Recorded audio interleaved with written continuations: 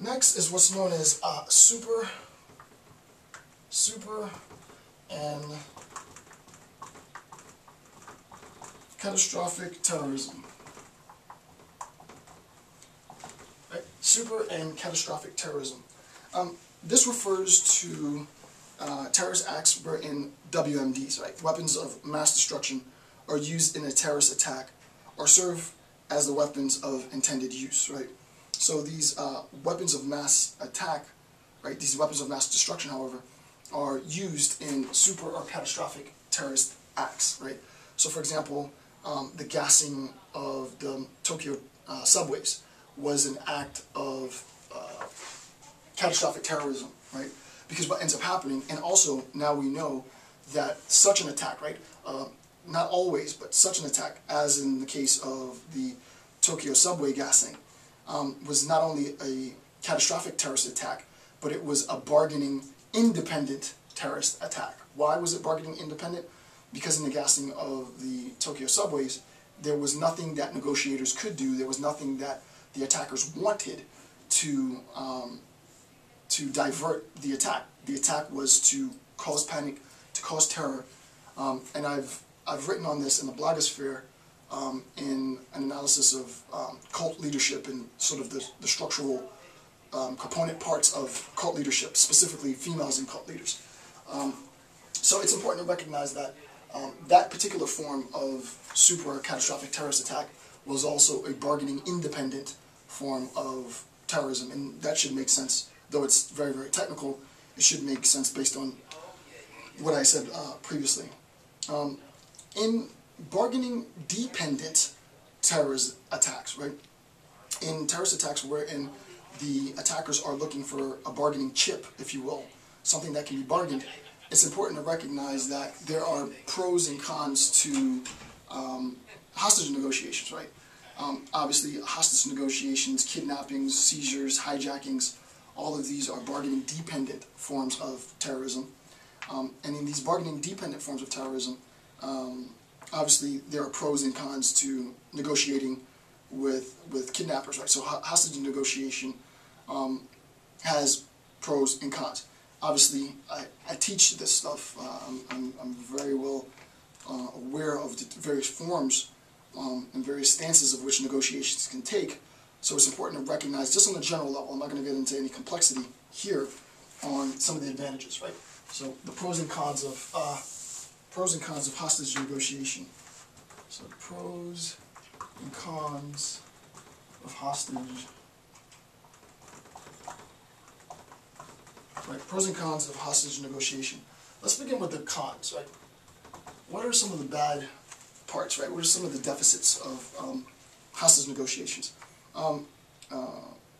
Crenshaw, on page 18 of the analysis, obviously negotiating with terrorists confers legitimacy, right? Insofar as a government is willing to negotiate with terrorists, with hostage takers, then insofar as there is a negotiation, it confers legitimacy, right? And that's problematic, right? You want to stay away from that. So the first problem is that it confers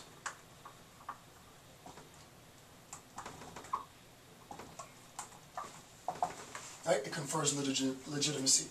We don't want, as an international community or a domestic community, as a state or as an international group, want to give legitimacy to terrorist organizations, insofar as terrorist hostage takers believe that they can use an individual, a group of individual hostages or people that they've hijacked as a tool for getting what they want from the state, right?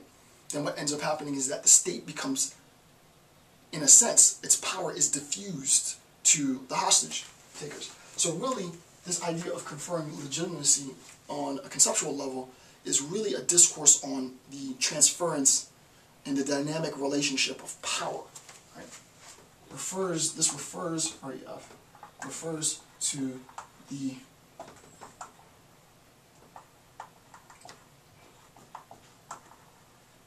if this is the state, right, and here's the terrorist organization, and the terrorist organization makes a demand for Y. They say they want Y, right? If the state concedes and gives the terrorist organization Y, the terrorist organization says that they want Y, the state concedes and gives the terrorist organization Y, what ends up happening is that it confers the legitimacy of the terrorist organization. And the question is, well, what do you think will happen next? Well, obviously what the terrorist organization is going to say is now they want some new thing, Z, right? And on and on and on and on and on. So allowing, it's what's known as a slippery slope.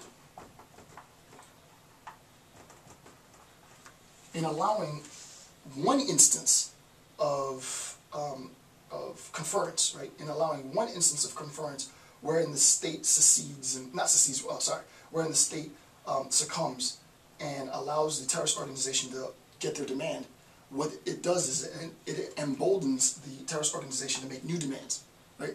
And then obviously what ends up happening is, this is sort of like blackmail on an individual level, right? If the blackmailer tells the person who's being blackmailed, I want X, and that person gives the blackmailer X in order to pacify the blackmailer is thinking to him or herself, wow, this is what happened in the Dave Letterman extortion case, right? Wow, now that I know I got Dave Letterman to give up what I wanted, let me go back and extort him again, right? So you don't want to confer legitimacy to the terrorist group, because insofar as you conferred legitimacy, you embolden the organization to repeat the attack against the state, right? And then obviously the second demand is going to be bigger and more audacious than the first. So the first problem in hostage negotiation is that it confers legitimacy. The second problem in hostage negotiation is that negotiations and concessions make a government vulnerable to future attacks, right, and future demands, which is what I said, right? So it makes the government vulnerable. V-U-L. Right? It makes the government vulnerable to future attacks and also future demands. First, the terrorist organization demanded Y. Now the organization is demanding X and Z and so on, right? Increasingly, the organization is going to gain power from the satisfaction of its demands, right? Having its demands met.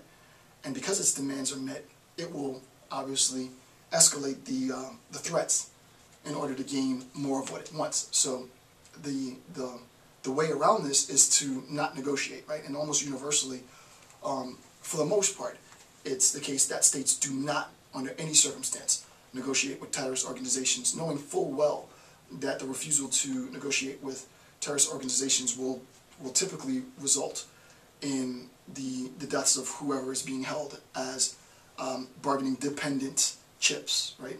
The chips, quote unquote, being people, it being bargaining dependent because the organization is allowing the state to satisfy some means. So that when we're talking about, obviously, hostage negotiation, all forms of hostage negotiation are bargaining dependent. You cannot have a form of hostage negotiation which is bargaining independent because of the confliction in definitional and conceptual meaning.